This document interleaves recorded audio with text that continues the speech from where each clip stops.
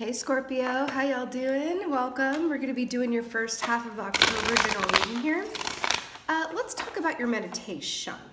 I saw Kali, a goddess energy. Kali, also known as the great destroyer and remover of obstacles. When Kali is involved, when her energy shows up, great change that you can actually witness, see, feel in the 3D is upon you. I also saw the phoenix rising from the ashes, and I saw the King of Wands. So I feel like you're in a good time getting ready to go into your birthday season here, Scorpio. Like, it was very empowering. Like, that was the feeling that I got, like a time of empowerment and great change that is of your highest and best good, right? Because Kali represents change, and then the Phoenix does as well. So let's see what your animal advice is for the first half of October for my Scorps.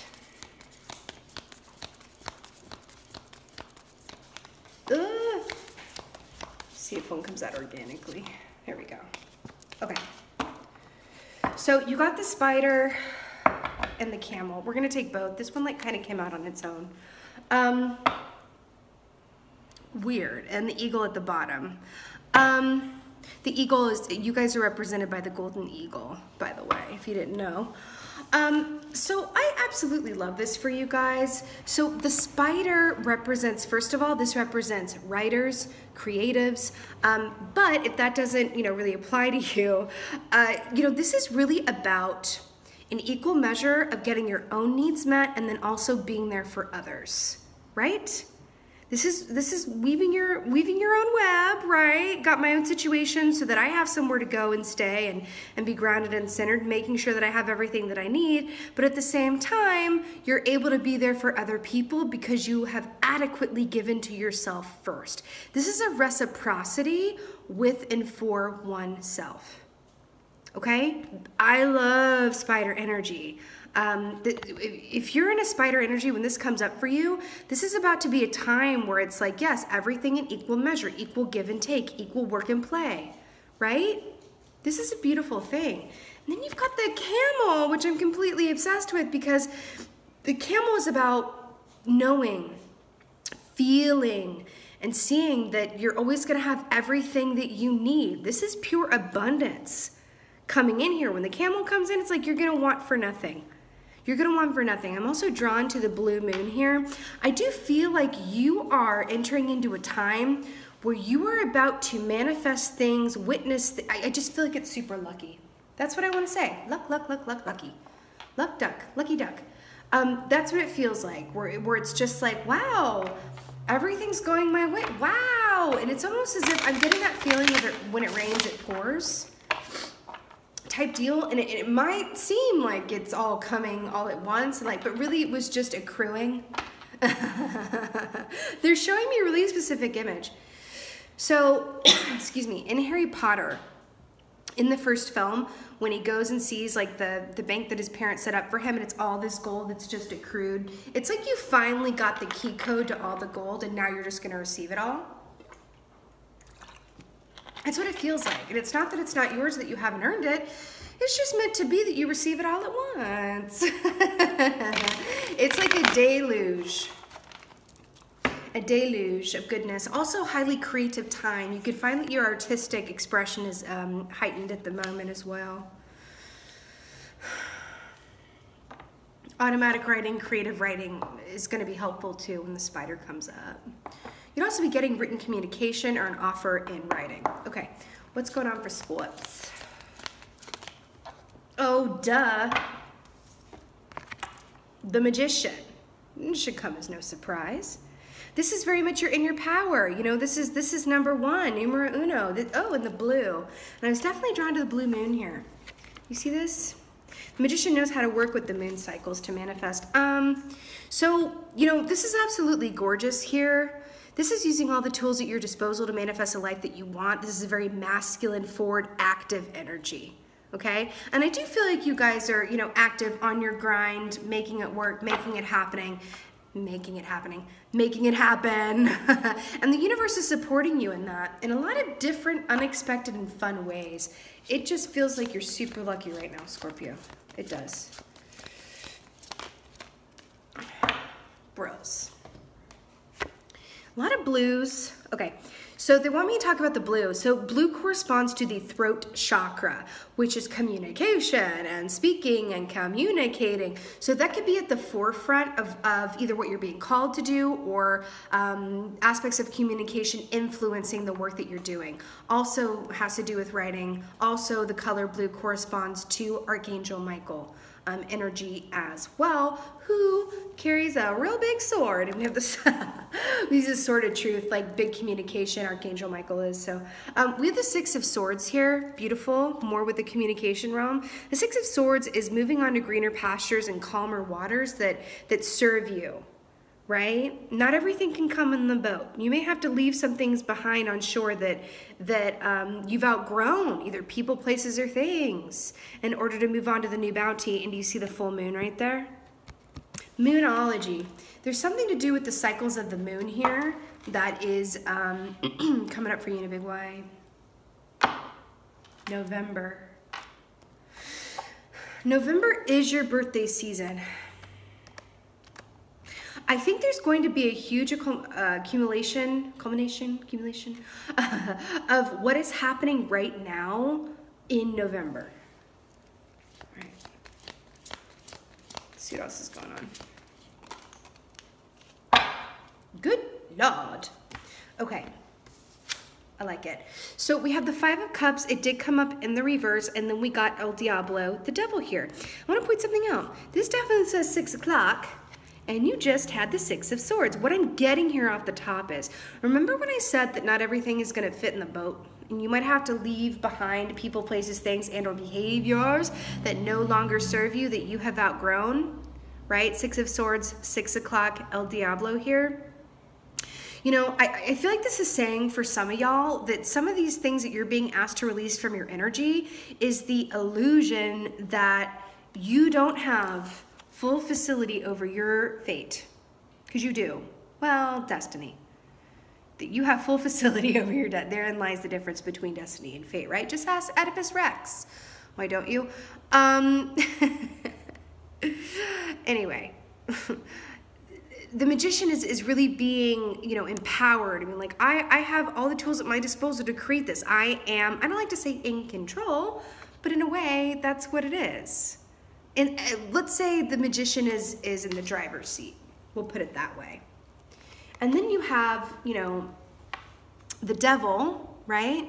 And the Five of Cups in reverse. When this is in the upright, the Five of Cups is, Four of Cups is loss, right? Five of Cups is the mourning. The fact that this is in the reverse and it's paired with the, oh, weird. They're telling me the Phoenix and Kali. Kali is directly linked to the element of fire, as is the Phoenix. Then they're bringing me to the devil, El Diablo, which obviously is associated with fire, obviously. I mean, it does represent Capricorns, but when we think about that, it feels like the fire is you're being asked to let go. This, you could have like behaviors, addictions, like smoking cigarettes, drinking a little much, you know, a little too much emphasis on the physical pleasures or aspects of life, right? This could even be doing anything in extremes, right? Extremities of any kind and sort. You're being asked to reach a place where you release what is no longer working, but you got to get cognizant of what that is first. Just because you've always done something doesn't mean that you always should do it, right? This Six of Swords is like, what is keeping you, right, from ascending the highest peak of manifestation possibility and, you know, yourself in fully realized form? What's keeping you from it? That's what the devil's asking you. And the Five of Cups in reverse is saying, don't cry over, you know, spilt milk here. Don't lament what you're letting go of, because it is in your highest and best good and you don't actually need it. That's what I'm getting.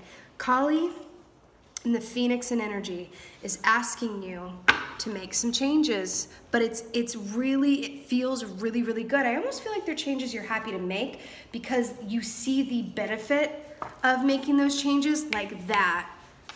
You know what I'm saying? It's not like you make these changes and you're like waiting around here, not really knowing like what the point of this was. You're gonna see the benefits, like a quick turnaround is what I'm hearing. You're gonna see a quick turnaround. That's what I'm getting here.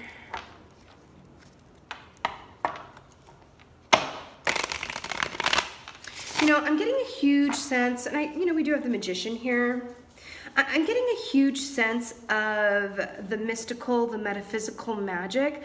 I do feel like for a good group of you that it's very much, oh, that makes sense. Your birthday season falls on Halloween, or Samhain, as I like to call it, when the veil is at its thinnest. Feels important. Feels important. There's something about your intuitive abilities, or something. You might even have an ability that is in the metaphysical realm, or writing, or something of that ilk that is lying dormant, that's going to come to the weird. For some of you, as you release these habits, you're going to substitute it with something creative or something else that is positive. You'll be like, oh my God, I'm really good at this, or oh my God, this makes me feel really good. Whether, for example, you substitute smoking cigarettes with running, or you substitute, drinking wine with, I don't know, painting, anything. I just saw 11:11 on the timer. Anything like that. I did say November, okay? Something like that. The Magician. Let's get a clarifier.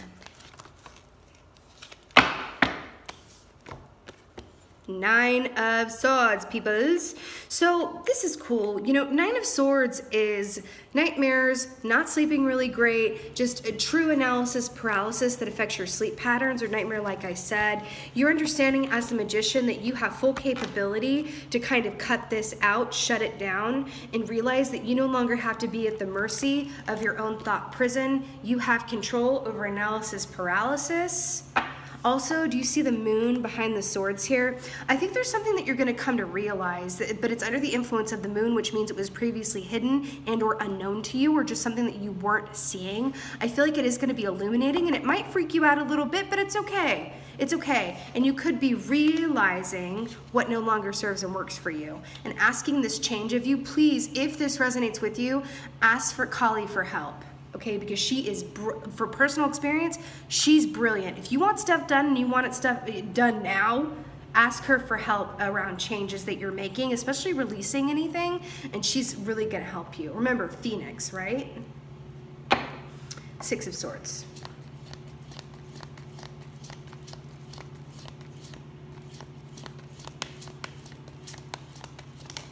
Okay, they're telling me to get more specific about what I just said. Normally I don't talk about personal things on these videos, but they're telling me to, so I'm going to. For an example, okay?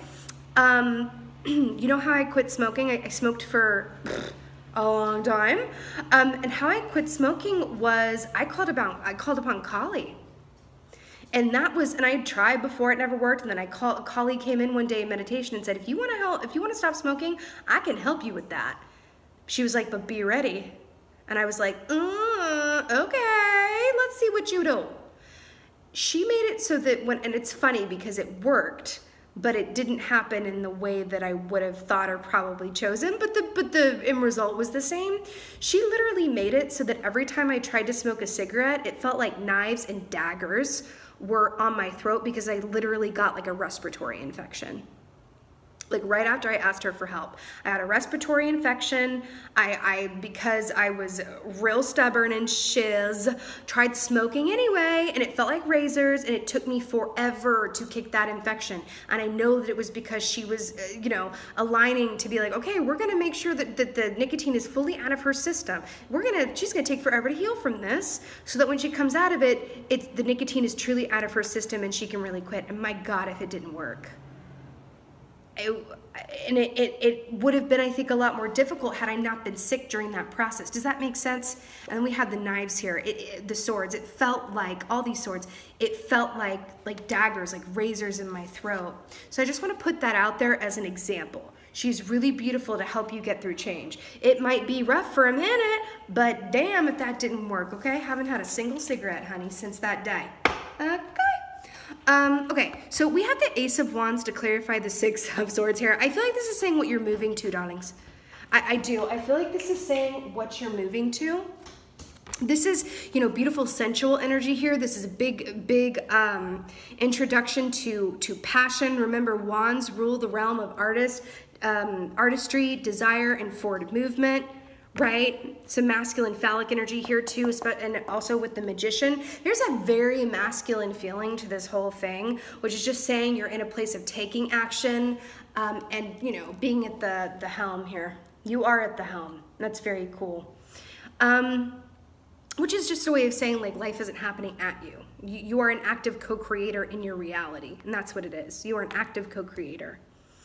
And this Ace of Wands too, I feel like this is what's, you know, you not everything can come in the boat, release what doesn't serve, and it's gonna, what's on the other side of this river here is this Ace of Wands with the butterfly and everything. Now, remember, we were talking about change.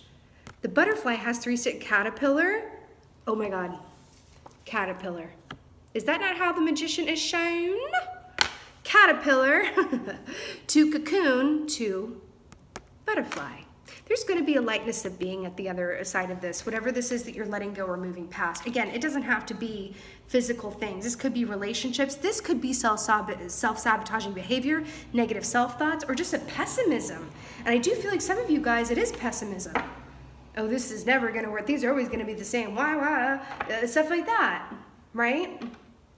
It's going to be different for everybody, but what's on the other side of it is beautiful. Clarifier, 5 of Cups and the Devil. Okay, that's really weird. Well, it's not weird, but... Okay, do you see how the Mad Hatter here, I just see that like his hat reminds me of a magician's hat, even though the Magician here is depicted by the caterpillar and doesn't have that, oh, and then on the bottom of the deck is the moon.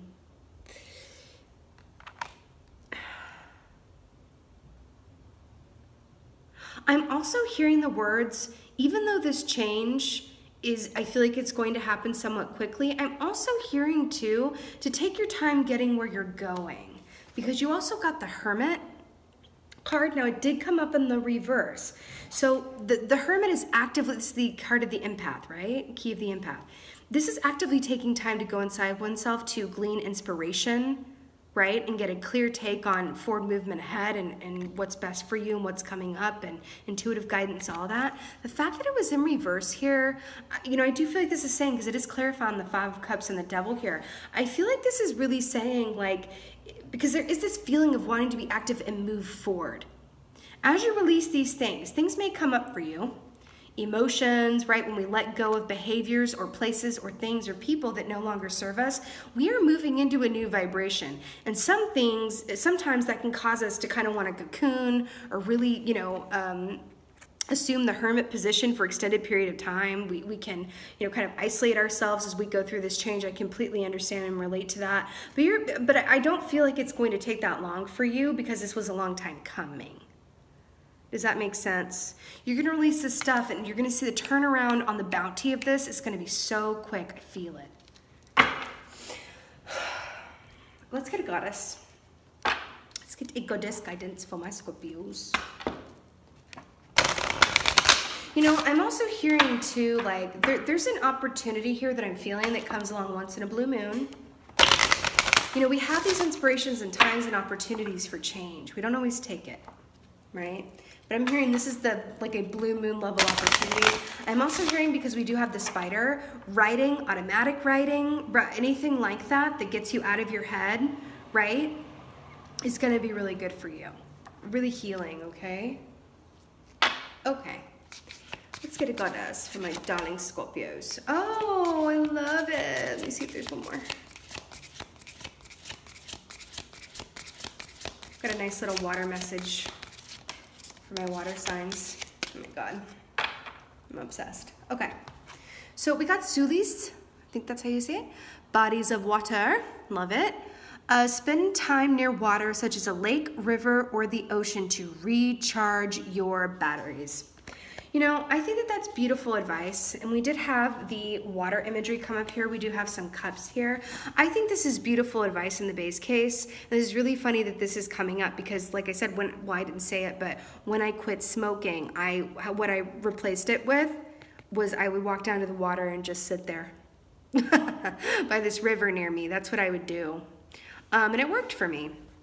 I think this is beautiful advice. I'm also drawn to the fact, like this ribbon here, and it feels like she's releasing the ribbon that bound her, which reminds me of 8 of Swords, which takes me to the 9 of Swords. There's a freedom in the feeling of this key right here, and we're back to the, you know, color blue with the water there. Do you see how it looks like she's about to jump off into a new chapter and she's just like about to ribbon dance or something? Yeah, this feels really good for you. And then you also got Nematona, y'all, sacred space. Create an altar or visit a power place to connect with the divine. I have to tell you, you know, with Kali coming in and the Phoenix coming in, I do feel like this is really sage advice here, and we're talking about the Hermit, because if you take this time to, you know, reset, recharge, and realign yourself, and you do so hand in hand with spirit, whatever that is for you, it's not going to have to take years and years, right? But do you see kind of the key in this with the, you know, the color blue and this feeling of like, you know, blue rules the realm of the throat chakra and communication. I really feel like the ticket and the key right now is to really connect with the divine in order to aid you in moving into this new chapter and releasing any limited mindsets, beliefs, thought patterns, toxic patterns, whether they're, you know, in your mind with yourself or actual physical you know, patterns or habits that you have that there's no room for in the boat to go forward into your next chapter. And again, I have to say it, November, November, November, November. Okay? Feels really big for you guys. Boom. Okay, my lovely Scorpios, I so hope that this was of help for you, or help to you and resonated. If so, please let me know in the comments below. I would love that. Also, I am doing personal readings again. I don't know for how long. All of that information is in the description box below. And just thank you guys as always for being here, and thank you for being you, and be well. Until next time.